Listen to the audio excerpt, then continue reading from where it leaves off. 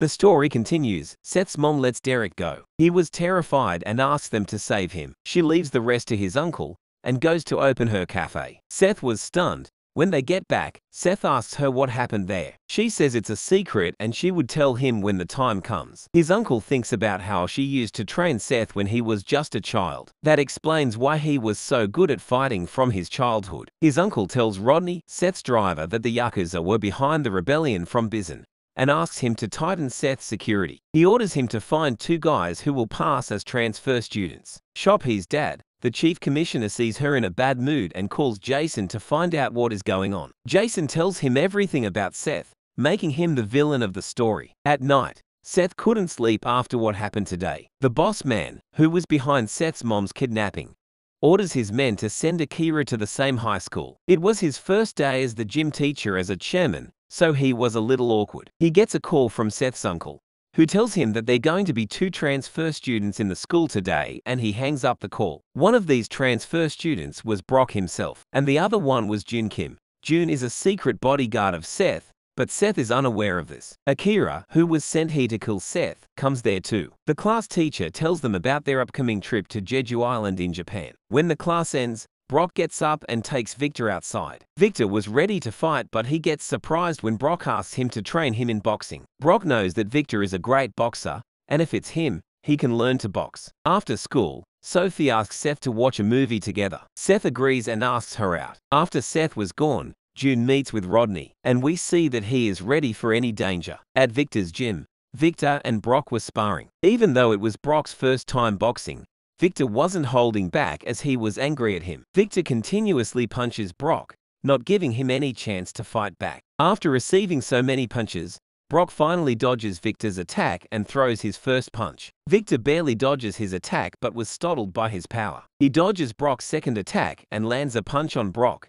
but he knows if he gets hit by even one of his attacks, he is done for. Brock marks Victor and they start fighting again. On the other side, Sophie and Seth were watching a movie, and there were some cute moments between them. After the movie, Seth takes her to his own restaurant, but Sophie didn't know that. She asks him, "Isn't it expensive?" to which he replies it's his own restaurant. Obviously, Sophie was surprised. Seth asks her when should they go on their date, and Sophie starts blushing. His uncle tells Seth that he is sending some bodyguards with him on the school trip because the gangs in Japan are up to something. Seth asks him not to do that and gets off the car. His uncle orders Rodney to go with him. If you haven't noticed yet, Rodney is one of the strongest members of the gang. When he uses his rod, he fights like a demon. They arrive at Jeju Island. Everyone was excited about this trip. Seth, Brock, and Victor had to share rooms, and they fight over who will get the bigger bed. There were students from other countries like China as well. Victor gets annoyed at how loud they were. Rodney meets June secretly. Seth and Sophie were walking together when some students from China start harassing Sophie. Seth doesn't understand what they were saying, but he knows that they are saying something bad. Sophie takes Seth out of there,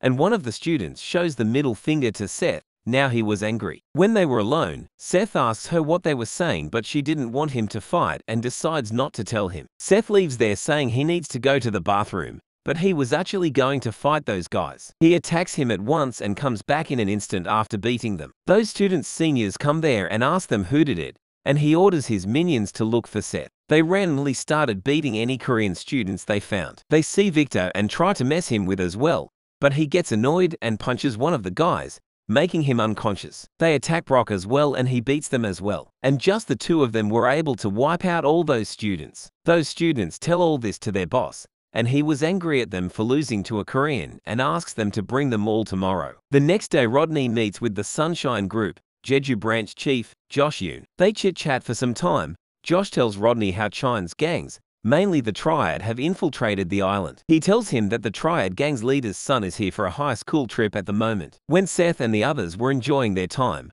one of the Chine students spies on them and tells his boss their whereabouts. They target Victor and Brock first, and then Seth too. They ask Seth to follow them as their boss is waiting for him. Seth goes along with them, and he sees Victor and Brock are there as well. The boss comes there, insults them, and challenges them in one-on-one fight. Victor decides to fight him first. He launches a sneaky and unexpected attack, but he dodges it and lands a punch on Victor. With just his one punch, Victor got on his knee and wasn't able to move. That guy was using Chinese martial arts, and Victor underestimated him. Seth becomes furious and attacks him, but he dodges that as well. He attacks Seth, but Seth avoids it, only to get hit by his next attack. Seth blocks his attack with his hands and was now excited to fight him. Rodney and June hear the news and they rush to Seth. When they arrive there, they see both of them fighting. June was surprised to see Seth fight like that. Rodney tells him that Seth almost defeated Peter, his uncle, in a fight 2 years ago. Seth and that guy were going toe-to-toe against each other, and after a long fight of avoiding, Seth was finally able to land a hit on him, but his fight was disrupted by a strange man. Seth asks him who was he and attacks him. The man avoids the punch, but the boss's son gets hit. The man stops Seth from attacking him, and Rodney and June come there. They take out their weapon and were ready to fight. Seth was angry to see June as his bodyguard and yells at them for making it look like he had lost. He attacks again and this time was able to land a punch on that man. After that, we see that they have come back from the trip. Peter scolds Seth to have caused such trouble. He yells at June and Rodney as well and they apologize for not stopping him. Peter was worried because those people aren't just some thugs, they are the triad. Seth says that he was not going to run away after someone attacks him first. Because of this fight, Joe was in much trouble. The boss's son was admitted to a hospital. He was angry at Joe and others and promises not to forgive them. The next day at school, Victor, Brock and June didn't come. At Victor's gym, Victor and Brock were training. Victor keeps imagining how he lost and was very frustrated with himself. There was a new transfer student in Seth's class from Japan. It was Akira, the one that the three-headed gang's leader hired to kill Seth. The boys were mesmerized by his beauty. She introduces herself and looks at Seth. Sophie admires her beauty as well. She notices that Akira was looking directly at Seth. Sophie thinks that she is into Seth.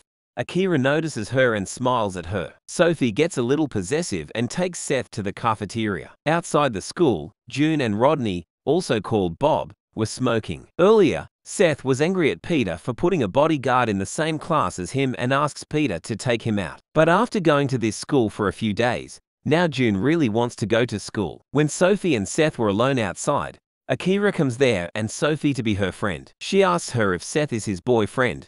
She was hesitant, but Seth says that he is. He leaves from there and notices something was weird about her. Sophie was happy that he confessed that he is her boyfriend. After school, Seth comes to his mom's cafe. He mentioned Akira, saying there was something odd about her. He tells her that Akira has the same vibe as her. After hearing this, she was furious. At school, Akira goes to the rooftop, sees Seth and plans on getting rid of him. Seth notices someone watching from above, but Akira hides from him. She reveals her weapons, which she has had all this time. But she was horrified when she hears someone behind her. It was Seth's mom. She seems to know about Akira's clan and as she says, the bloodline continues. She orders Akira in a cold voice if she goes back. She would act like nothing has happened. Akira doesn't understand and attacks her with her weapon, but she just catches it without even flinching. Seth's mom asks her what she wants. Akira was terrified. Seth's mom attacks her with her own weapon, but Akira dodges it. And while she was distracted by the weapon, she attacks her again, but this time Akira wasn't able to respond. She spares her by kicking the surface instead of Akira and orders her to listen. In the class, June comes there again. Earlier, June requests Seth that he really wants to come to this school and wanted his permission. Seth agrees to let him come to the school but tells him not to be so formal because he wants a friend, not a bodyguard. On the other side, Seth's mom treats her wound and orders Akira to take her to her boss. In class, Seth was feeling down because none of his friends were coming to school anymore. After school, he goes to his mom's cafe but it was closed. He calls her, but she didn't answer his phone. Seth gets worried. His mom and Akira arrive at the three-headed gang's base. She ordered Akira to stay outside and not to run away, and she goes in there alone. She meets two bodyguards at the gate. They stop her from entering. She hits them in the back of their neck so fast that they weren't even able to react. One of them sounds the alarm. When she gets inside, she meets the number 2 of the gang. He asks her who is she, and when she doesn't reply, he orders all his men to come out and says what a single woman could do. She was surrounded by them and warns them, saying anyone who attacks her with a weapon would die. She reveals that she is Seth's mom, and the one they are trying to kill is her son. At Victor's gym, Victor and Brock were sparring non-stop, even though they were fully exhausted. Seth comes there and asks them why they weren't attending classes. They were surprised to see him. Seth saw them fighting and asks if he can join too. Brock gets out of the ring because he knows He is still not ready to fight him but says that he will beat him soon. But Victor challenges him to fight. They start fighting. Again, Seth dodges all his attacks, and when he finds an opening, he attacks Victor. Victor blocks the attack, but he still felt the punch. Victor wonders, why are these guys so strong, and attacks Seth in anger. And on the other side, Seth's mom was beating those guys brutally. She already had defeated many of them, and the rest of them were scared to even attack her. One guy attacks her, but she kicks him in the face. A second member attacks her and she makes him attack his own gang member. In anger, he attacks her but she stabs her fingers into his eyes and slams him on the floor. The rest of the members start falling back. One guy comes with a gun from her behind and asks her not to move. Another guy attacks her with a bat, but she dodges him, kicks the knife on the floor, hits the guy with the gun, and he misses his aim and shoots the guy with the bat in the head. She finds a sword and starts slicing whoever comes her way. Now she had stopped holding back, and says that she'll be slicing the necks of anyone that tries to stop her. At another place, Jason's father was having a conversation with Sophie's father. Jason's father was angry with the Sunshine Group for taking his school from him and wanted to take revenge. Sophie's father tells him there is nothing illegal about the Sunshine Company, so he can't do anything anyway. Jason's father tells him that he already had sent his brother to Japan's biggest gang for help. When Sophie's father asks him what he was going to do, he replies that he was going to get rid of some guys, that's all. Sophie's dad becomes angry and says that he follows the law. He is gonna pretend he didn't hear it and leaves. On the other hand, Seth's mom had butchered all the gang members into pieces. She also killed the second in command. The boss was afraid and wonders, who is she? She warns him if he touches his son again, she would kill him. In school, Seth was still worried about his mom. After school, he comes to his mom's cafe and asks him where was she. She lies to him saying she had some errand to run. Then Seth was surprised to see Akira there, dressing as an employee. Seth was very confused. Now we see three-headed ghost gang's boss, Miduki Ryanosuke. Jason's uncle offers him money to get rid of the Sunshine Group, but Miduki said it wasn't enough. He asks him to allow them to do business in Korea. Then they would get rid of the Sunshine Group for them. Meanwhile, on Jeju Island, Joe was getting beaten up by some men. This man was Jonely, that guy whom Seth beat up when he was on the trip. He was his brother, and he was asking Joe to tell him the name of the guy who beat up his younger brother. At the Sunshine, Peter gets a call from Joe. Joan takes the phone and asks Peter to give him the one who beat up his brother, or he will wipe out the Sunshine Group. Peter also gets angry and tells him that if he dares to lay hands on Joe, he would not leave Corey alive. Next day at school, Seth glares at Akira in anger when she comes into the class. He takes Akira to the rooftop to talk. Sophie sees them going together and follows them as well. Seth asks her what she wants, and why is she working at his mom's cafe. When she doesn't answer, he gets angry. Akira says to him why he and his mother are bothering her and starts crying. Miduki comes to Korea, to his branch in Korea. When he gets inside, he sees there was no one in there. He calls Ryunshin, who was sitting alone in the corner. Miduki asks Sunshine for a favor to get rid of the Sunshine Group. Hearing this name, Sunshine, he was terrified and asked him to leave. They don't want anything to do with those guys. He was shivering with fear. After school, Seth was challenged by some seniors from the student council. It was Jason who set this up. They didn't want to gang up on him. They fight him one-on-one. The first one to fight is Scott Choi, head of the Kendo Club. He specializes in sword fighting and asks Seth if it's okay to fight with his weapon. Seth replies, "Sure, it's not my first time fighting like this." Scott gets angry and attacks Seth. He dodges all his attacks. Jason gets angry at them for not attacking him all at once. June and Bob also come there when he wasn't coming out. Seth beats Scott with just one punch and now the other two attack him as well. Seth also was looking for a fight and he gets excited as well, and ends the fight in just a few moves. June notices that he is holding back against these students and start talking about his fights where he doesn't hold back. Jason gets terrified. After defeating those three, he asks the next student to fight him, but he says he didn't have any intention of fighting him anyway. June calls Seth by his first name. Bob was stunned by him being so casual with Seth. He says Seth is my classmate. He tells him that it was Jason who ordered them to do it. He says to just leave him, he is an idiot. Peter comes to Jeju Island to meet with the black group Mondo's branch chief Jonely. Peter sees Joe all beat up, and he gets angry. Joe asks him to keep this a secret. Joan asks him not to make things complicated just over a high school kid, to which he replies that he is not just a high school kid, and he is letting them go alive because they didn't kill Joe. Peter asks him if he had permission from his boss, And does he know what kind of company Sunshine is? Joan replies it's a personal matter. Peter says if it's war they want, he would gladly accept it. Joan bursts out and says he only wants the kid who beat up his younger brother, to which Peter replies, the kid you are talking about made my face like this. He tells him if he wants to meet him so badly, try to beat him first. If he wins, he will let him meet him, and if he loses, he would have to go back and never come back. Joan also makes conditions. First, Peter would have to defeat his men, then he'll fight him. Those two attack him but he doesn't dodge the attack, and takes the blow head on, and doesn't even flinches. Then he strikes back, punching one of them and strangling the second one, and wins the fight against them. Joan starts clapping and acknowledges that he is strong, and they both face each other, ready to fight. Joan uses one of his moves, but Peter couldn't avoid it and takes the hit head on. But even after a direct hit like that, he was completely fine. Joan was shocked to see him unscathed. Peter also gets ready to fight back, but their fight was interrupted by one of Joan's gang members. He greets Peter on his boss's behalf and apologizes to him to have caused this much trouble. He whispers something in Joan's ears, and he calms down. But he says that he'll be back, to which Peter replies, the next time he sees him, he would kill him. Next morning, Sophie asks Seth to go to watch a movie together. Seth's mom and Akira were going somewhere. In mountains, there was a house in this isolated place. This is where she was trained. His master asks him why she was here. We see a boy whom she calls Little Bro. They were here regarding Akira. She wanted Akira to leave in his car. His master asks him to take his student with her, as he can't keep him on this mountain forever. She was the heir of this dojo, but she gave up on being the heir for Seth's father.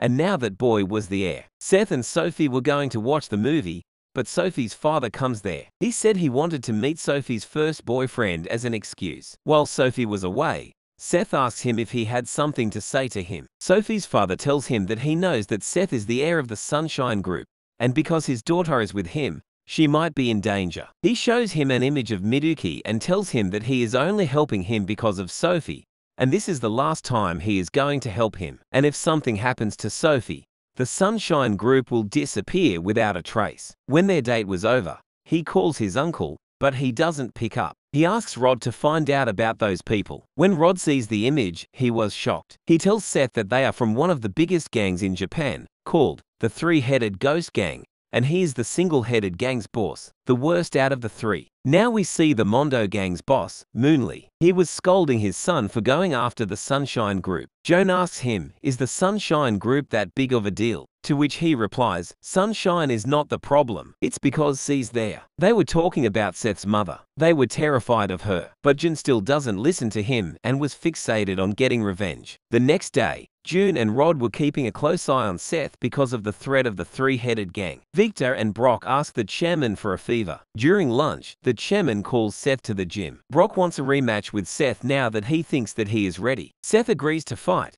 They give him gloves but he declines to wear them. The match begins. Brock attacks first but Seth dodges it and attacks Brock. But this time Brock avoids the attack as well. Seth was surprised to see him improve in such a short amount of time. A man tells Miduki that they were able to find Seth's location, and they prepare to leave right away. And they were still fighting and Seth manages to land his first punch on Brock, but Brock endures it and attacks him back.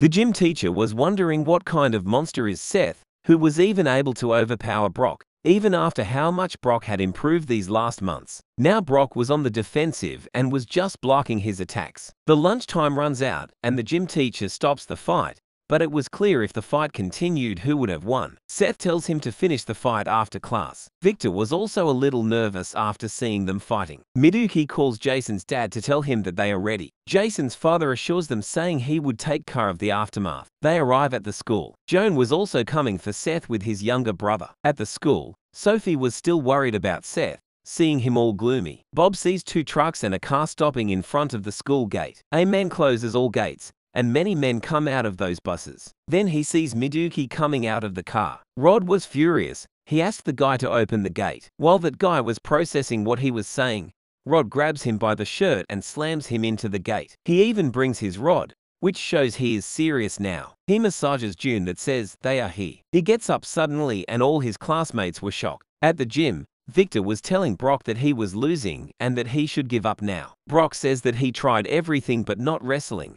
which is his specialty, and next time he is going to fight him on the floor. They were just talking and some men come there looking for Seth. They show them Seth's picture and ask them if he is he. After knowing that he was not there, they start to get out of the gym. Brock calls them asking why were they looking for him, and Brock and Victor approach them to fight. Miduki's men were everywhere looking for Seth. When they start going upstairs, they were welcomed by June. He jumps on them, and without them even realizing it, stabs one of the men. When the man was about to react, he stabs him many more times and the man collapses. The class was still going on, without realizing what was going on outside. Seth hears some noise outside and was thinking something is up. Midwaki and his men barge into the chairman's office, and when he asks them who are they, one of his men gets behind the chairman in an instant and makes him sit by force. Miduki asks the chairman to give him Seth Kang or he would die. The chairman threatens to call the cops, but Miduki wasn't afraid and tells him to go ahead and call them. Meanwhile, at the gym, Brock asks them again why they were looking for Seth.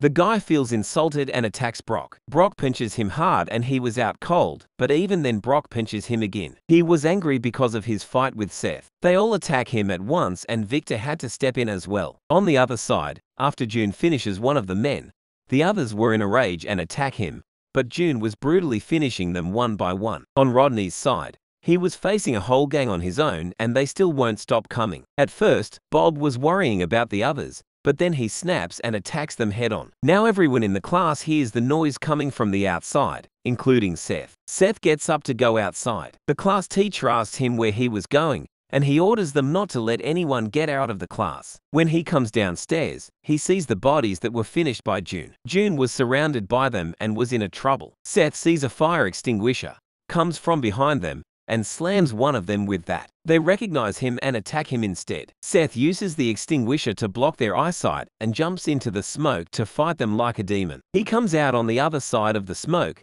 beating all of them in an instant. The chairman calls the police and reports them, but they hung up on him when they hear it was Youngjin High. One of Miduki's men comes there and tells him that they found Seth. Seth and June team up to fight them. Seth asks if he had informed his uncle yet, to which he replies that he called but he didn't pick up, so he left a massage. Seth looks at June in anger and says let's bring this outside. Outside, Rodney was fighting them, playing with them. Seth and June also come outside fighting. Brock and Victor had also finished the guys in the gym and come out there. Seth asks Victor and Brock to stay out of this, but Brock says it's too late for that. Miduki also comes there and sees all his men down. Seth asks him what he wants, to which Miduki replies, your head. Rod and June come in front of Seth to protect him. Miduki smiles and brings his strongest member Kyle to the front. Kyle is not your regular gangster. He is the strongest fighter in all of Japan. Rodney and June get in a position to fight. Kyle attacks them, and they didn't even see him coming. He pinches them at the same time in an instant,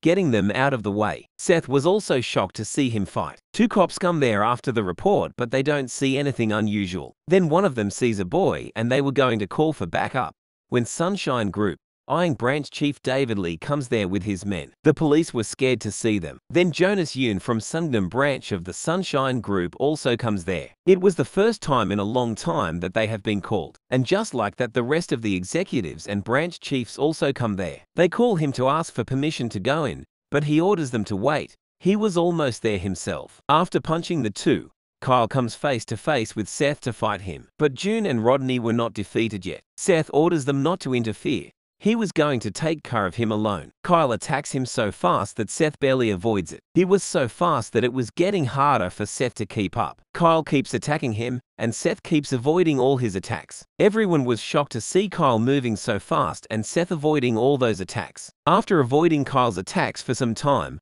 Seth was able to figure out his pattern of attack and was able to block one of his attacks. And now Seth was attacking him for the first time. But Kyle miraculously dodges that attack. Seth says this is fun, and Kyle also gets excited to fight him, and they start their unbelievable fight again. At first, they were just dodging each other's attack, but as the fight goes on, their fight starts getting intense as well. Kyle avoids Seth's punch and attacks him with his leg, which Seth blocks with his hand. And this was Kyle's second hit on Seth. They see a chopper that lands on the school ground and Peter comes out of it, and so does his whole gang. Victor was stunned to see so many gang members. Everyone bows before Seth, giving him their respect to him. From a distance, Joan was watching all this. He decided not to interfere since the cops were there as well, so he decides just watch them for fun. But Seth's mom comes there. They were not even able to see her and were shocked. Seth orders them not to interfere and insists on winning fair and square, even when his uncle tells him not to fight. Jason's father and uncle were watching all this. Miduki also orders Kyle to get rid of him, and they run toward each other to fight. But Seth's mom comes there and asks them to stop. Everyone was shocked and confused to see her there. She tells Peter to take care of the injured and take the rest outside school. Wen was hesitant and asked her why, to which she replies in a cold voice, "Since when did you question my orders?" She says to Kyle that since her son would deal with him, she is letting him live for now. Kyle was shocked to hear that. She goes to Miduki and says him to take all his people and go back from Korea. Hearing this, one of his men screams at her, and she pinches him hard while injuring Miduki as well, and says the next time he interrupts her, she would kill him. She makes a deal with Miduki, saying her son would fight Kyle, and if Seth beats him, he would have to go back. Seth was confused as well. She coldly tells Seth if he can't win this fight, he would have to get down from his position as the boss. Seth says there is no way in hell that he is going to lose. Sophie comes down and sees all the bodies. The cops weren't coming, so she calls her father and tells him everything. He was extremely furious after hearing this. Miduki orders Kyle to kill Seth, and now Kyle was using a dagger. Rodney tries to give Seth his weapon, but he says he doesn't need that, and they jump straight into the fight.